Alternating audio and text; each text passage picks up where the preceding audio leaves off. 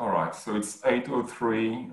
The number seems to be stabilizing, so I'm going to start proceedings. Good morning, all, and good afternoon to Professor Josko, who's joining us from the East Coast of the US. My name is Guillaume Roger. I'm an Associate Professor of Economics at Monash University, and I'm hosting this morning session.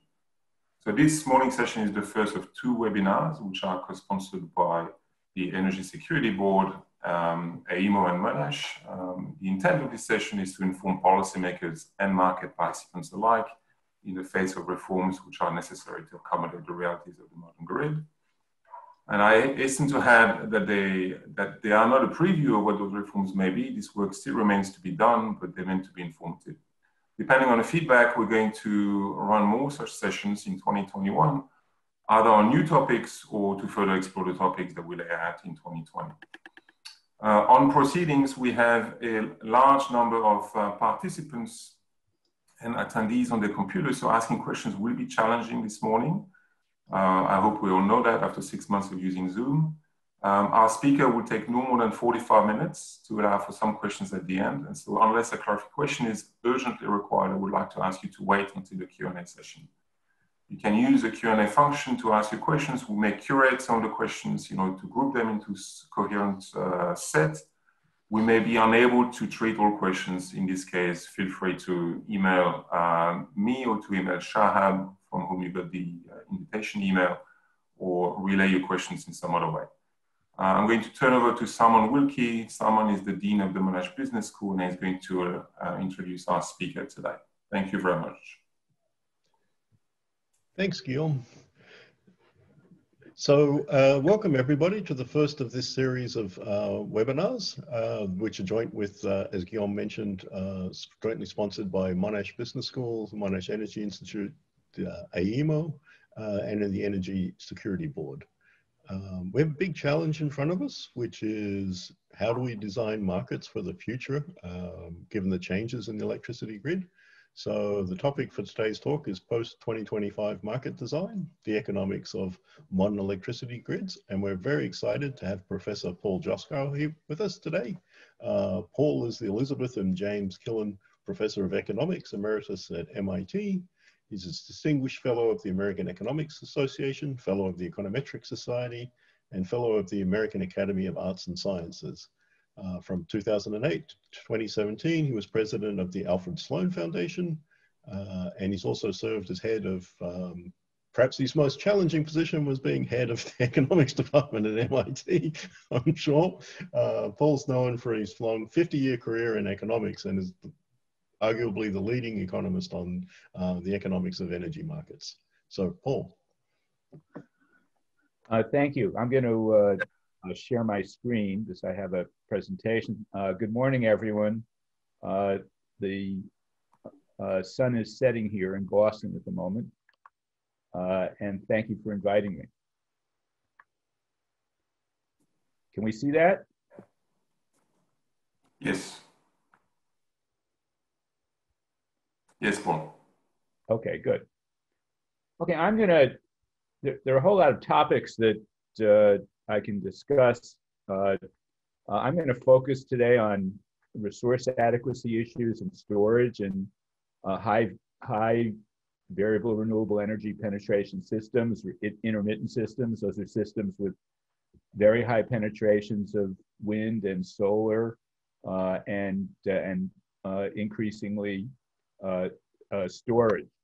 I would like to make just one general observation. Since I've been involved in electricity regulation and restructuring for a very long time, actually since I was a PhD student, the context in many countries is changing.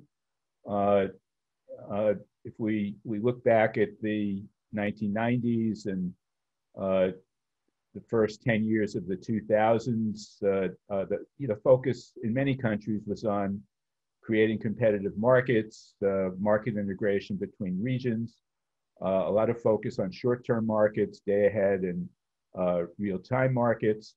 The design of these markets was built around systems with dispatchable generation, fossil generation, and some nuclear generation, really building on models economic models or economic engineering models from the 1950s, going back to Electricité de France, and also worked by Fred Schweppe at MIT in the 1970s on transmission congestion.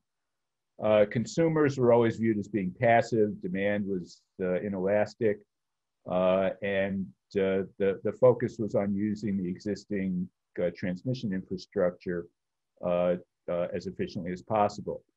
And the context is now changing primarily because of the increasing focus on decarbonization, whether occurring naturally as a result of the tremendous reductions in the costs of wind and solar, or as a result of policies that are being implemented. So for example, in the US, while the US, at least up until January 20th, has no real national policy, many of the states have policies. So in the Northeast, from Maine to Virginia, all of the states have adopted goals of 100% carbon-free electricity sectors by roughly 2050. The one exception is New Hampshire. California, Illinois, and other states have adopted similar policies, and people are thinking through how introducing large volumes of non-dispatchable generation will affect how markets operate and market design. The nature of the technologies is very different. These are wind and solar technologies that are very capital intensive. The marginal costs of operation are zero or very, very close to zero. This has implications for investment incentives and also for the kinds of signals that are sent to consumers. And of course, consumers are now becoming more active. They have rooftop PV, they have storage, they have smart meters and technologies that can allow them, at least in principle, to adapt to pricing changes and variations in the wholesale market. And there's a renewed focus on transmission investment and upgrades to the distribution system to accommodate all of these changes. There have been a number of studies in the US that show that achieving deep decarbonization goals would be much more economical, much less costly if we had a more robust interregional transmission system. So let me turn to resource adequacy. This term is generally used in the US to reflect the generating resources necessary to balance supply and demand, with a very low probability that a generation supply deficiency will lead to involuntary curtailments of load. In other words, keep the lights on with very high probability. It reflects system reliability criteria that vary somewhat from system to system. And in the US, the standard is one loss of firm load every 10 years, which is almost never. And this is translated into some kind of a planning or forecast reserve margin in many places. And this involves making forecasts of future demand growth over periods from 2 or 3 to 10 years, calculating generation and demand response required to meet peak demand, to meet the reliability criteria, and evaluating future generation needed to meet capacity and demand response targets. Some variant of this process is used everywhere in the US, except at least directly in ERCOT, and I'll talk a little bit more of that. In Europe, these issues are also very live. They have a different phrase. They're called security of supply. These interests have been triggered because of the deep decarbonization goals that have been established certainly in Europe and in many parts of the US. And I view the challenge as to how do we harmonize the reliability, keeping the lights on, with decarbonization goals in an efficient way. If you look around the world, there's actually quite a lot of diversity in how electricity markets and regulation have been redesigned, sometimes multiple times. England is on its 3rd iteration of competitive electricity markets. But one of the key issues is who has responsibility for making sure that there are adequate resources to meet system reliability criteria. And it varies fairly widely from, in the case of many places, the load serving entities, whether they're more traditional bundled utilities or unbundled retail choice areas, have resource adequacy responsibility, which they meet through ownership of generating capacity and or often long-term PPAs. California and most areas without retail choice place these obligations on utilities, the distribution utilities, and they meet them with a variation in a mix of long-term contracts, a little bit of ownership of hydro facilities in particular. Then there are areas like New England and New York and PJM and the California ISO, the wholesale market, where they forecast capacity needs for the entire ISO area to meet the resource adequacy requirement that's defined given their analysis of peak demand and supply forecasts and the associated uncertainties. And they come up with a set of estimates of how much capacity and voluntary demand response is needed, and set up a market to have generators and demand response bid in to supply the needed capacity. And that's called a capacity market. ISO New England has one, the New York ISO has one, PJM has one, the Midwest ISO has one, and England and Wales now has one. Then there are energy-only markets. I put it in quotations because I want to refer first to the market in ERCOT, which covers most of Texas. It's an energy-only market. There's no defined capacity responsibility, no capacity market, but there is scarcity pricing during certain stress conditions, reflecting operating reserve contingencies using an administrative operating reserve demand curve with a price cap reflecting the value of lost load, which is now $9,000 a megawatt hour. It also reflects analyses of loss of load probabilities under different contingency, the duration of loads, and so on. And then there are a number of places, real energy only markets without an administrative operating reserve demand curve, where there are very high price caps, where there is no one has resource adequacy responsibility in the sense that we see it in many other countries. And Australia is an example of that. And I think your price cap is now about $15,000 in Australian dollars. Alberta has a real energy only market. And they recently went through an extensive evaluation of whether they should introduce a capacity market because of concerns about reliability. And they concluded it wasn't necessary and continued with the market that they had. Regardless of which approach to assigning responsibility, the analytical issues have traditionally been fairly similar. Again, they're developed for systems with primarily dispatchable fossil and nuclear generating capacity, basically static generation dispatch curves over short periods of time, variable demand, and inelastic demand. And they forecast the peak demand for up to 10 years. They choose a reliability criterion, loss of load probability. It may be annual, it may be seasonal, it may be monthly, and they define reserve margins that they're trying to hit, and the capacity needed to meet those. In states with the resource adequacy is placed on the load serving entities, this defines their generation and demand response obligations, and it's often reflected in some kind of an integrated resource plan, and it usually requires some combination of ownership and PPAs by the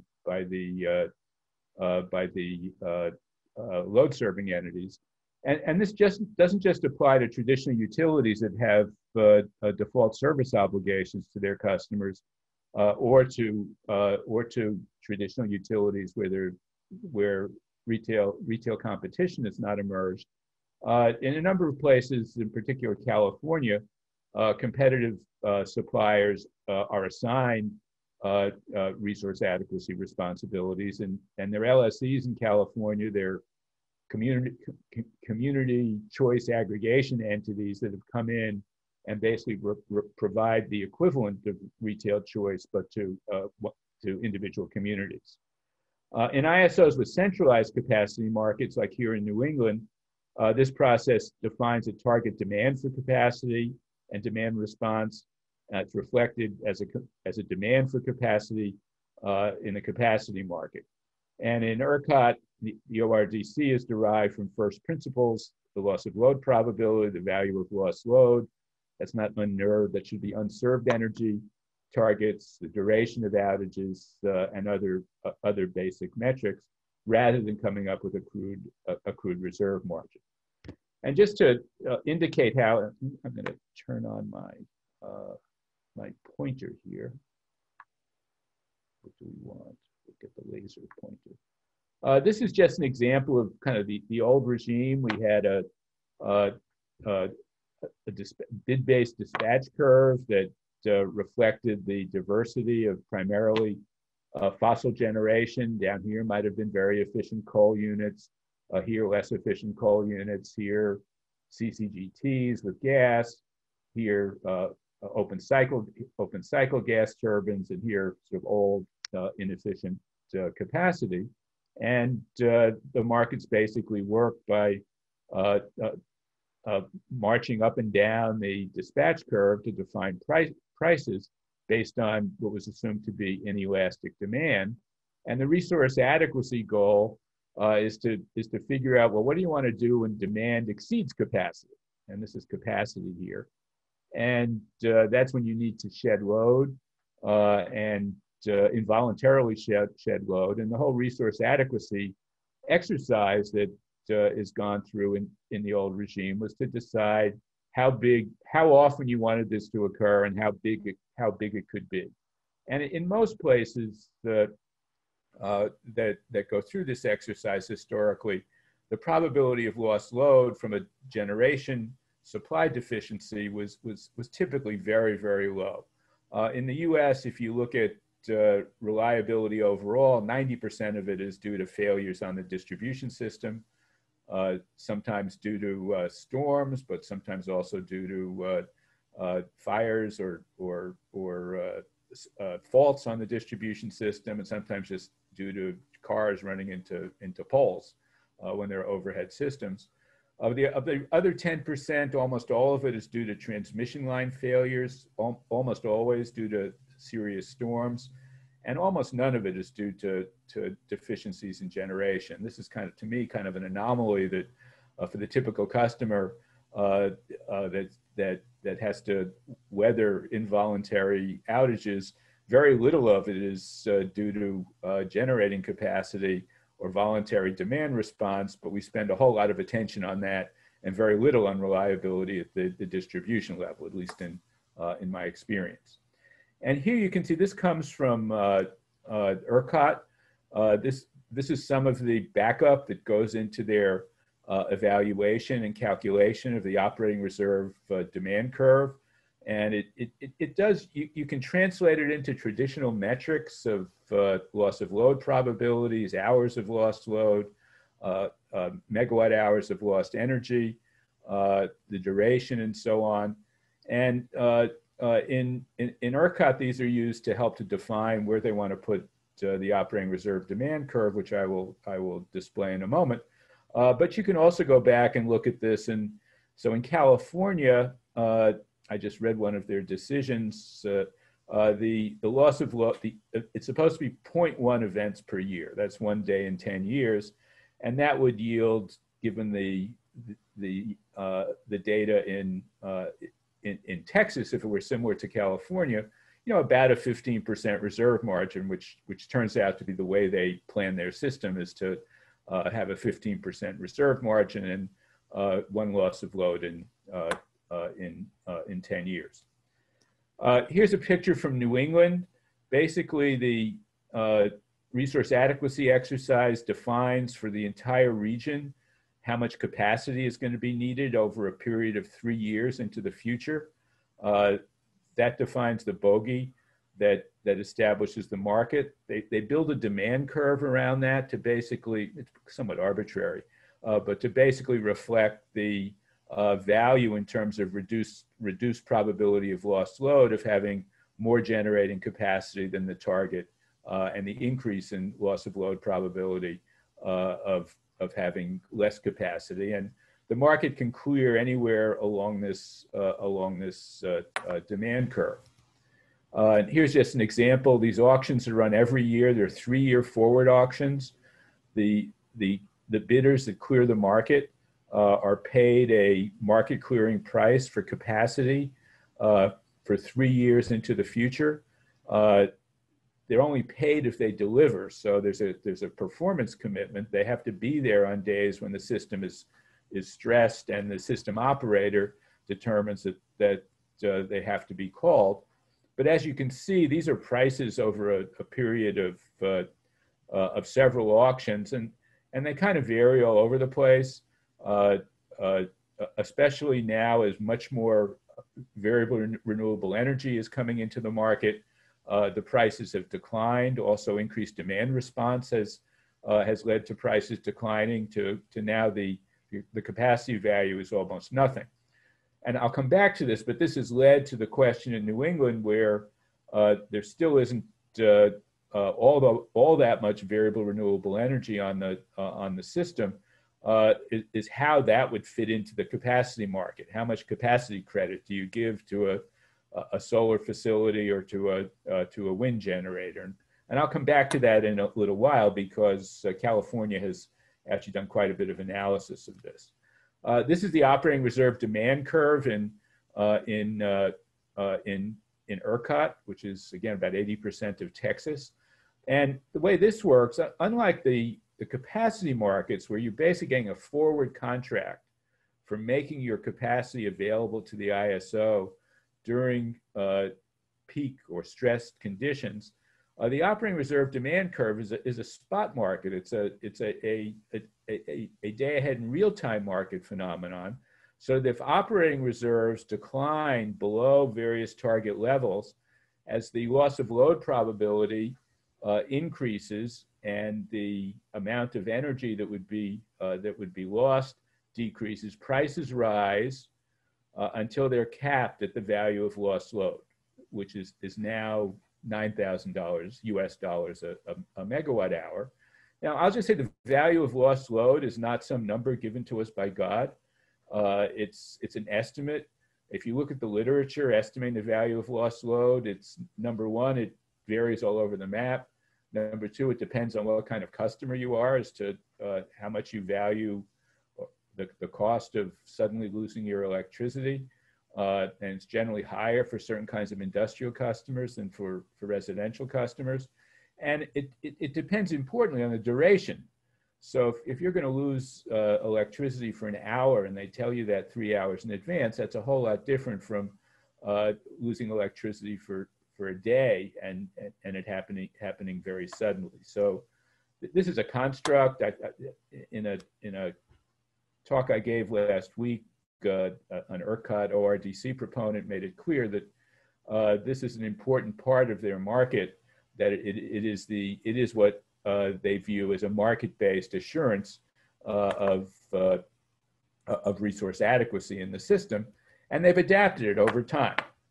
So over time, they've basically shifted up the ORDC so that it now hits the vertical axis at $9,000. And this is a result of analysis they do every year to see if it's, given what they know about supply and demand conditions, whether they're going to have an unacceptable level of outages. So it kind of all comes back to the same thing in the end. Okay, so let's now talk about deep penetration of variable renewable energy. I use that term because that's what everybody uses. I like to refer to it as intermittent energy because it reflects, I think, more accurately the issue we're dealing with.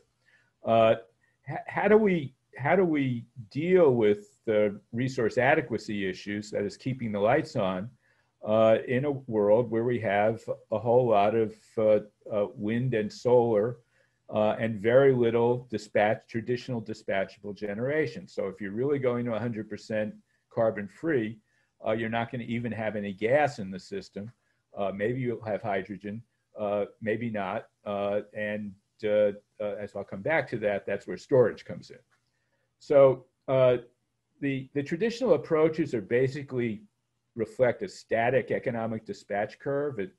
Given whatever the stock of capacity is, you can define what the dispatch curve is for the summer and for the winter and so on.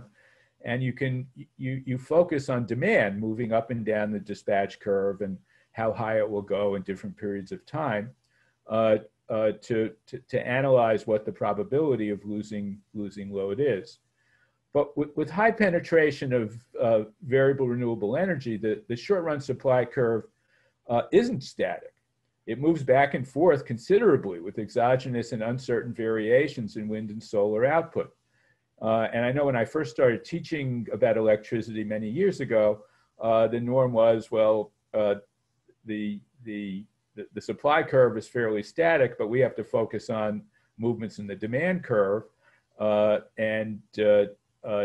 we have movements in the supply curve that are really quite different.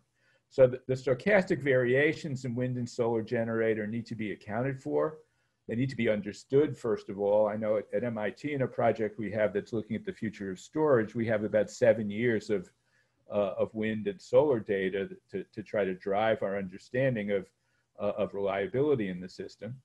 But this affects having stochastic generation, intermittent generation at high penetration rates. It affects the resource adequacy values of different types of resources. So for example, in solar dominated systems like the system in California, the resource adequacy value of additional solar is often very small. There's just a lot of it. It may be valuable from a decarbonization perspective because it's cheap, but there's so much of it, and its attributes are intermittent that it really doesn't help to meet the peak demand or the peak net demand on the system. As I'll show you in a moment, focusing primarily on meeting peak demand as we did for decades and decades is no longer valid when you have high penetration of VRE. The resource adequacy value and energy prices depend on production under stress conditions, which may not be the same as the time of peak demand. And so the challenge is to harmonize resource adequacy and decarbonization goals. There are also operating issues in the resource adequacy assessment. In New England, until very recently, for example, and in New York and in PJM, capacity was capacity. If it was dispatchable, there was some variation in terms of ramp rates, but it wasn't given a whole lot of consideration. Now, flexibility is much more important because of rapid swings in the supply that are available. Ramp rates are very important, especially in solar-dominated systems. And increasingly, system operators around the world are focusing on, well, how are we going to deal with real-time operational needs when we get rid of, when we no longer have a system with the inertia provided by spinning turbines, but are relying on systems that don't have that kind of inertia. And then there are questions: what are the capacity values of these systems? So let me give you an example. This is August 14th, 2020. It's the California ISO. It's the day they had a loss of load. There's been a lot of fuss about this. I can tell you it was 2 to 3 hours of 1,000 megawatts of lost load in a system that had a peak demand of 47,000. So it lasted 2 to 3 hours. So to me, it wasn't a terrible thing that happened, but there's been a lot of fuss about it. But what I want to show you here is the peak demand on the system is there. It's about 46,000 megawatts. It was a very hot day, and this was one of the 3 highest days of demand, of gross demand since 2001. when California had last had rolling blackouts. This is the net demand. And the net demand is the full demand on the network minus the intermittent generation, the wind and solar, which can't really be controlled by the system operator aside from curtailments. And that peaks over here a few hours later. And this is where the lights went out, right there. That's when the rolling blackouts were called, right around 6 o'clock, 6:30, and they continued for 2 to 3 hours on this day. It actually wasn't that hard to meet the peak demand because you still had quite a bit of sun. But when the sun fully went down, I'll show you a picture in a moment of the wind, there wasn't much wind. They had to rely on dispatchable generation that's still there, gas generation, and imports, emergency imports from other states. And there just wasn't enough operating reserves, and the system operator ordered mandatory rolling blackouts of 1,000 megawatts for the entire system. I'll just point to this as well. This is in the solar dominated systems, there's just a very steep ramp and late in the day as the sun goes down. And one of the issues that continues to come up is, especially during the transition, how much gas capacity, combined cycle, peaking capacity, how flexible does it have to be to stay in the system, and for how long it will be in the system. And this is, of course, in a carbon-free system, this is where storage is going to come up, and I'll turn to that in a little while. So let's look at those. That's August 14th. August 15th also had a shorter rolling blackout, and there are just two things from it. This is the wind on August 15th, the day after the day on the previous page, and here's August 14th, and there are two things to see. First of all, the wind during the critical periods on the 2 days was quite different. These are actually, for California, bad wind days. Wind generation can be 4,000 or 5,000 megawatts there. So that was one issue, that on the 15th, they had less wind. On the 14th, on the 14th, they had less wind. On the 15th, it looked like they'd be okay. And they followed this, but then there was a sudden dip in wind generation. And that's when they had to implement rolling blackouts. And there are arguments about this. Were there enough operating reserves? Did they take action too quickly, and so on? But here's where flexibility really comes into play. There was a sudden drop in the wind, and then it recovered fairly quickly as well. And that created challenges for the system operator. There are also changes in pricing patterns during the day, intraday pricing patterns, with much lower prices in the middle of the day, and much higher prices in California later in the day. We've done simulations at MIT on looking at 100% or close to 100% carbon-free systems, and we get a lot of hours where prices are zero, and then a very small number of hours where prices are very, very high. And to get all the regions we're looking at to actually balance supply and demand, meeting reliability criteria, and recovering all of their costs from the market, we've had to raise the value of lost load to $50,000 a megawatt hour to make it clear and to deal with some of the unusual intermittency attributes of wind and solar. And this is just a random day.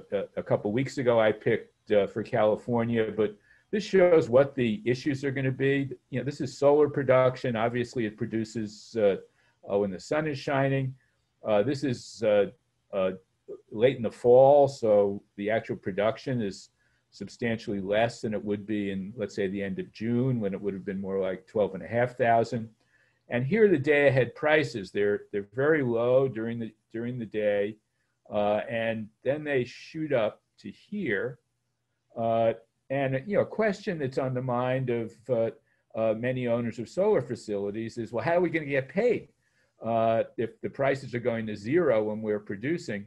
And the answer is you're going to have to get paid out of scarcity pricing, and it's going to happen on days when wind is bad and solar is bad relative to demand. So that picture of what an electric power system looks like has changed. In a high VRE penetration system, the dispatch curve, first of all, it's not controlled by the system operator, it's exogenous, but there can be a lot of zeros. And there can be a lot of hours when there are curtailments, and there has to be some system for managing curtailments. Then there'll be uses of storage and the price will have to rise. Storage will buy when it's low and they'll sell when it's high. The price difference has to meet arbitrage constraints to make it economical for the storage to operate. And maybe there'll be a little bit of dispatchable generation left on the system. But what's different, in addition to the resources, is unlike the traditional dispatch curve, which is fairly static. This moves around from day to day and hour to hour. And in low VRE contingencies, the curve shifts back, and you may have many hours when prices are very, very high.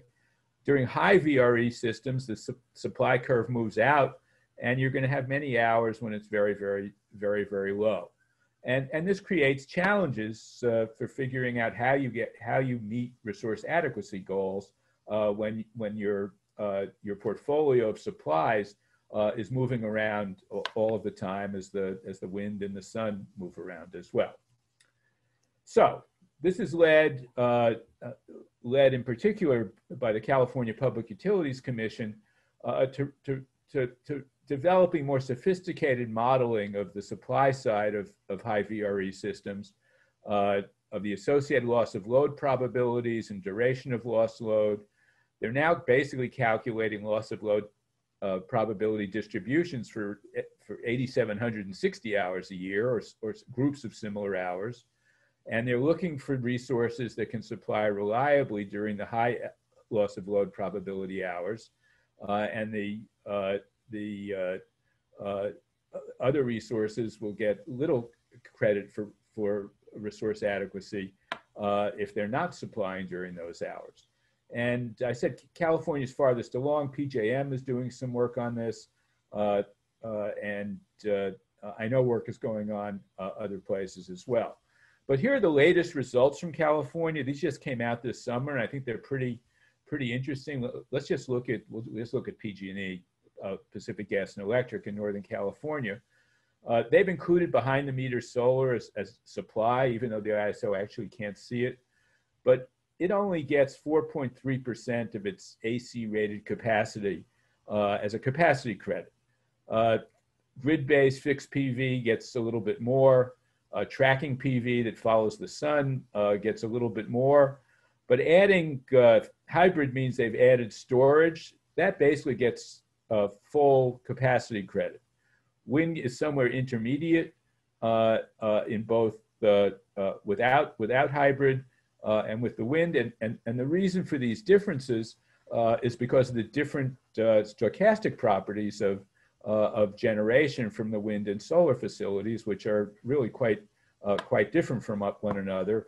Obviously, in the case of solar, the sun only shines during the day.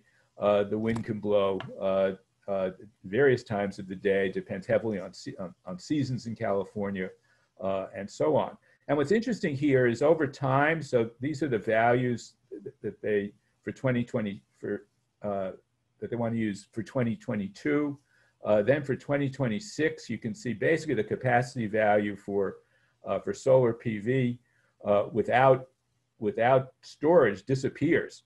It's basically zero, and that's because they anticipate so much solar entering the system that they're going to be oversupplied during many daytime hours. And wind's capacity value declines somewhat, but not all that much. And from a reliability perspective, wind is more valuable than solar PV, but PV is, especially in Southern California and in the eastern desert area, is very cheap and very valuable for meeting decarbonization constraints.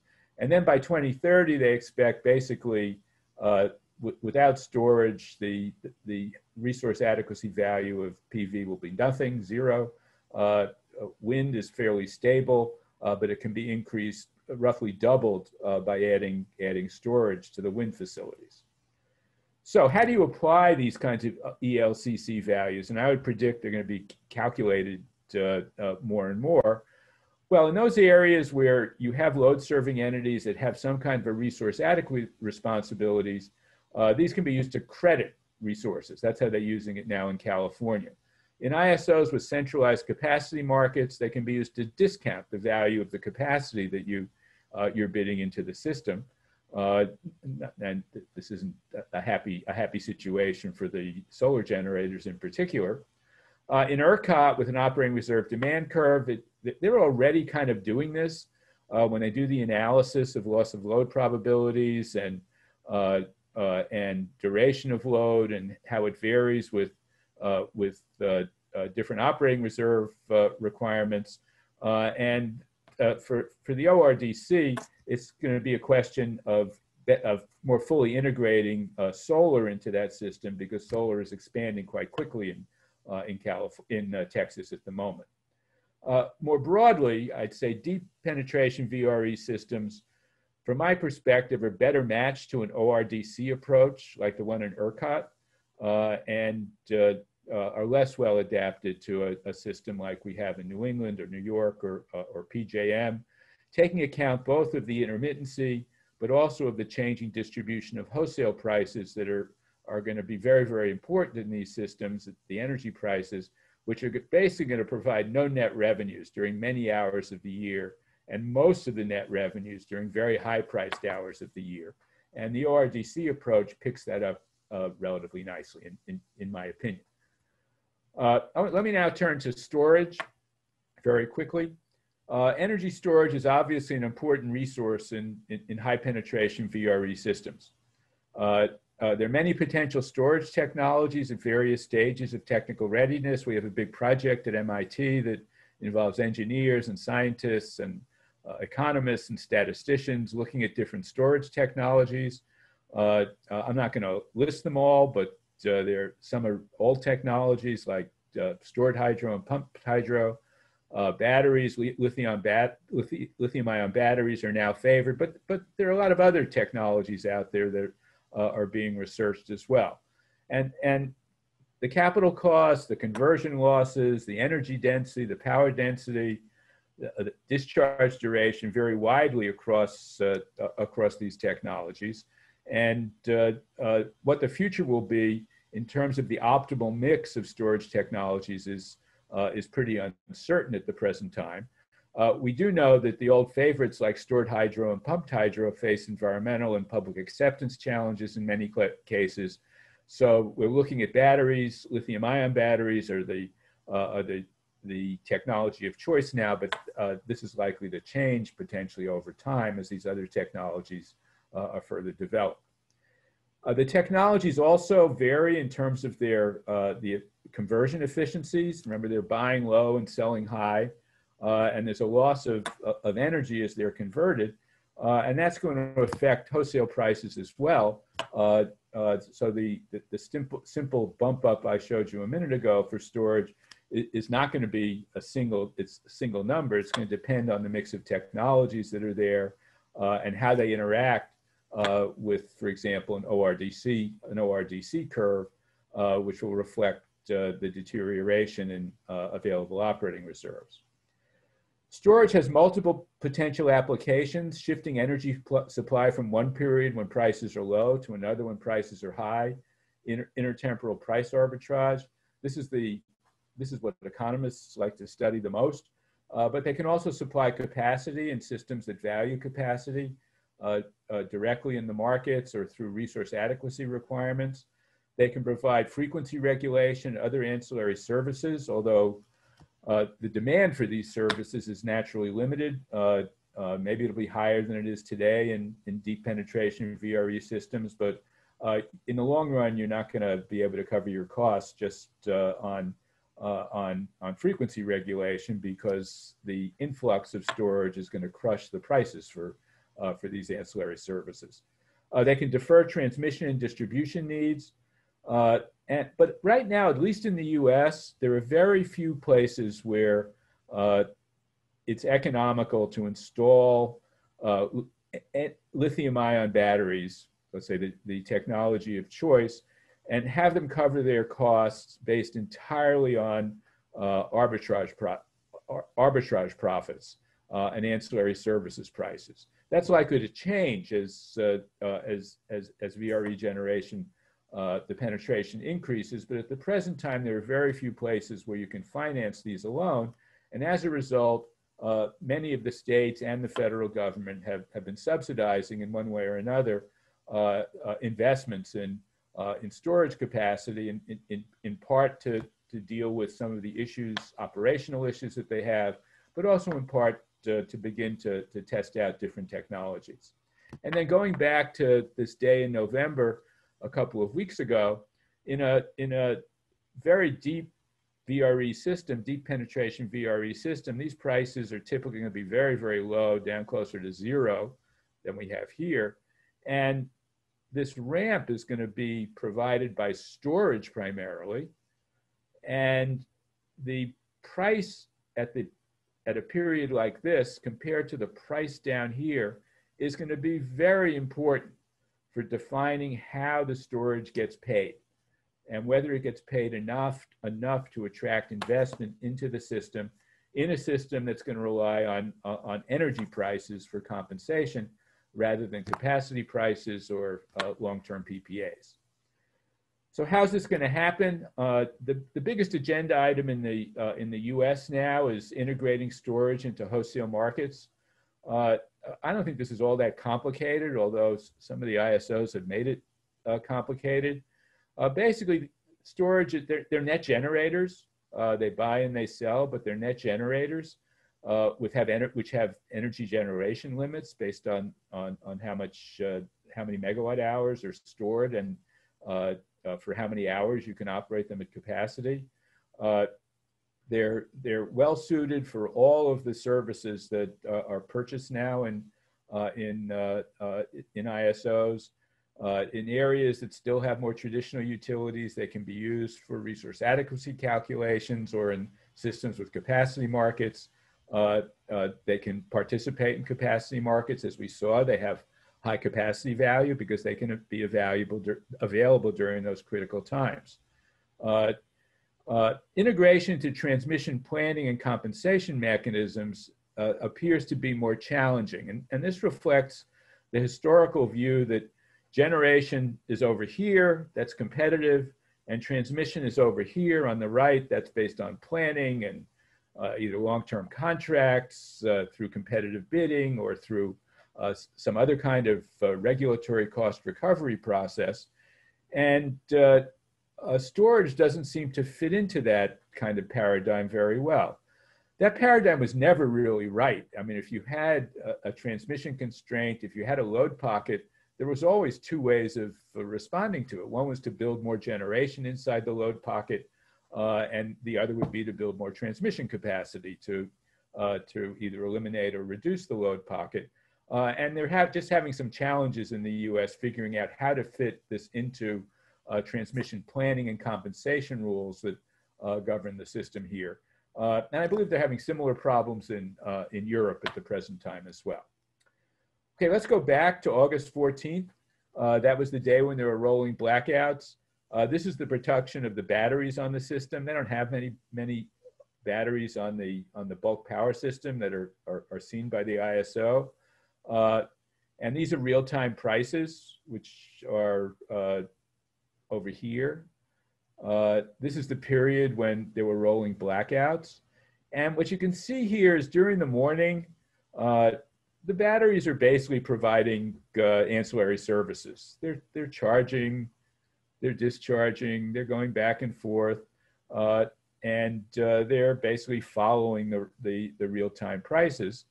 Then beginning around 2 or 3 o'clock, and that was the period of time the ISO warned that there might be blackouts, they begin to discharge, having been charged up down here, And then when real-time prices get to the price cap, which is $1,000 a megawatt hour in California at this time, you get a lot of discharge of the batteries, and they're helping to meet the peak demand. If there were more batteries on the system, as had been planned, but they hadn't been finished yet, there probably never would have been those rolling blackouts.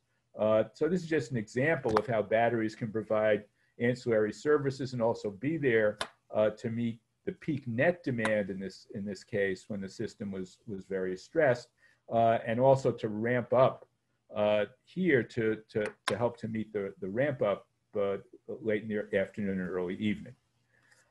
This is just a chart for some work we're doing at MIT. I'm not going to go into any details here. The one point I want to make is, well, I should make two. This is for Texas. These are simulations for 2050. So who knows what 2050 will look like, but we have to make some assumptions. And there are two things I'd like to show, because I think they may be quite relevant to Australia. In Texas, the solar and wind resources are so good that even without any policies, you get about a 70% reduction in CO2 emissions and heavy penetration of wind and solar, and then residual gas. But then the different storage technologies, and they're listed here: thermal, metal air, hydrogen, flow batteries, lithium ion. Depending on which are available and what their costs are, you can get a mix of different technologies, and that has different implications for the emergence of wholesale prices. And then a general finding we're finding for the three regions of the U.S. we're looking at is going to zero, that is 100% carbon free, is really expensive. Having a little dispatchable generation, at least on the system, is really valuable. And you see this big jump up in the amount of wind and solar that's needed to meet reliability constraints. There's a big jump up in the average cost of the bulk power system, and the incremental cost of removing the last few tons of CO2 from the system are in the thousands of dollars a ton of CO2. And I think systems are just going to have to realize that going all the way to zero, given the technologies we know about here, is probably not so good. And maybe you want to go to 95% carbon free and get some real negative emissions in some other way. And we really don't know which of these technologies is going to dominate the storage technologies, because many of these are not close to commercial reality at the present time. And I'm finished. Excellent. Thank you, Paul. There are a few questions in your chat box, which I'm going to relay. Maybe you can read them yourself as well. There's one from Patricia, who is asking that the following. Given Australia's experience of multiple wind farm tripping following transmission network issues, shouldn't we be looking at some joint distribution of resources and network failure to think about resource adequacy? So maybe you have an answer to that. Yes, obviously that's true. And I think luckily in most of the ISOs in New England so far, first of all, we don't have so much penetration, but they've also way over systems, quite frankly, in the last 10 years. But over the long run, we have to look both at the joint distributions of production from wind and solar facilities and the constraints that may be imposed by the transmission distribution. If we go down to the distribution level, by the distribution level. So that's on the one hand, we should consider them. On the other hand, that information needs to be factored into the system for investing in transmission. And there are a variety of different approaches to this. I know in Australia, you were very focused on, at least for a while, on what I call classic merchant transmission. But I think the two interact with one another, and there's a general recognition if you go to very high VRE systems that we're going to need to expand the transmission system and change its configuration rather significantly. At least in the US, the best solar resources, not surprisingly, are not in New England. They're in the South. And the best wind resources are in the wind belt in the Midwest and offshore of the Northeast. And that's going to require to efficiently exploit those resources, substantial investments in transmission capacity, and at least in the U.S., a political economy that is very different from what we have now. So thank you. There's more questions. I'm going to try to feed a couple more to you. So one from Brian, who is asking the following: levelized cost of energy analysis are popular because they're easy to understand, but they're faulted in the sense that they're not showing the different reliability issues of various technologies. So have you looked at applying ELCC or other considerations to those levelized cost of energy analysis to improve as a metric? Yeah, so first of all, I am not a big fan of levelized cost analysis. I mean, it's fine if you're comparing two generators that have very similar production profiles, but if you're comparing a nuclear plant with a wind farm, with a gas plant, levelized cost is just not very meaningful to me because they have different production values, and you really need to take those into account. And private developers don't look at levelized costs. They do simulations of what the revenue is going to be at different times, and whether they'll be able to cover their costs. So I'm not a fan of levelized cost calculations. And in doing the ELCC calculations, there's no levelized cost. This is really using probability distributions and what we know from historical data about the production profiles of the stochastic production profiles of these various technologies, along with the stochastic properties of demand. Okay, thank you, Paul.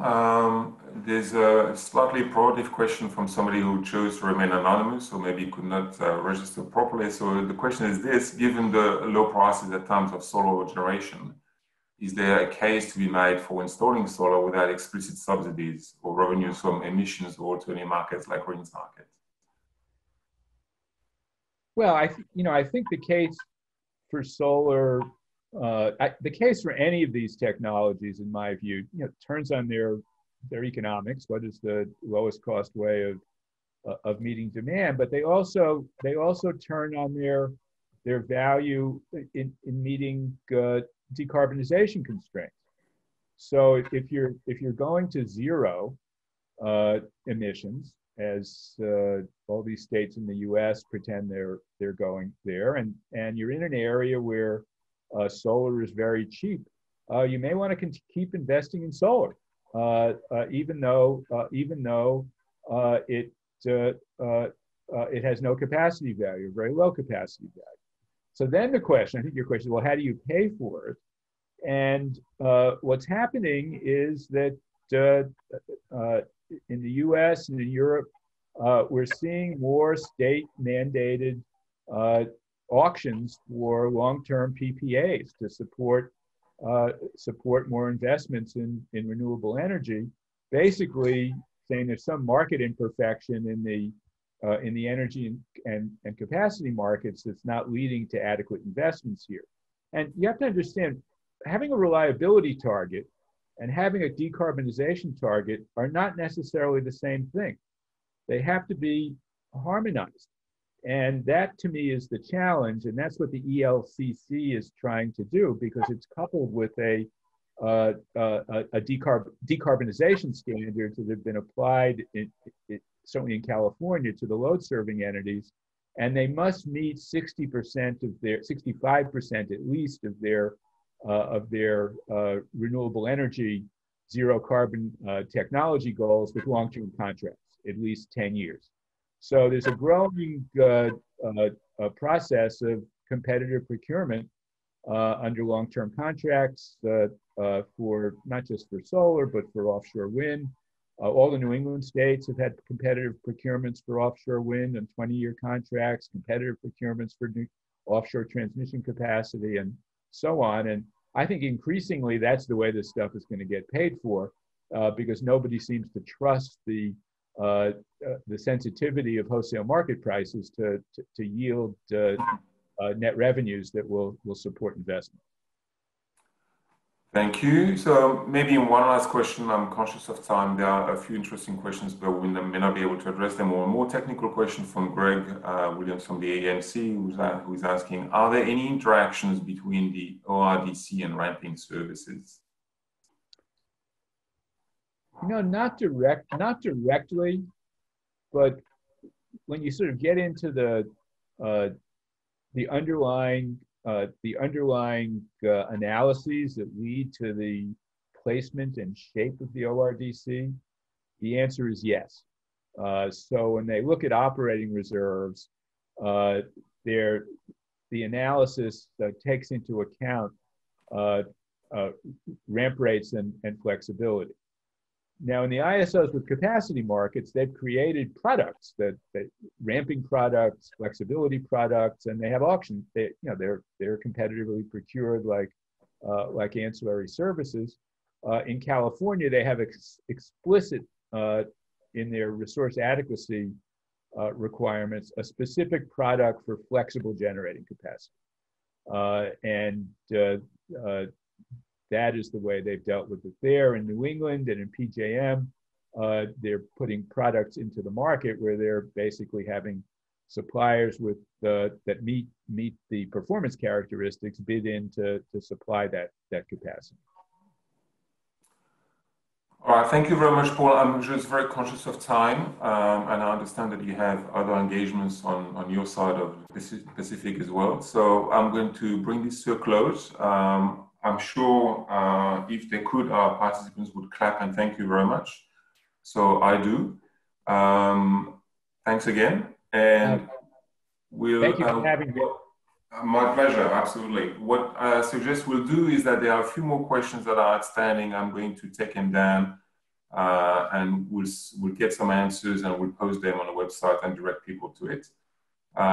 Thank you very much again. Our next meeting is with Omer Karaduman, who's going to tell us specifically about storage. That's on the 9th of December. Thank you very much all for joining us and have a great day.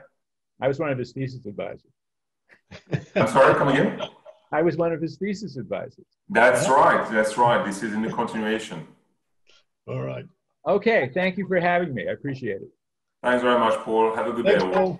Take care. Stay Bye. safe.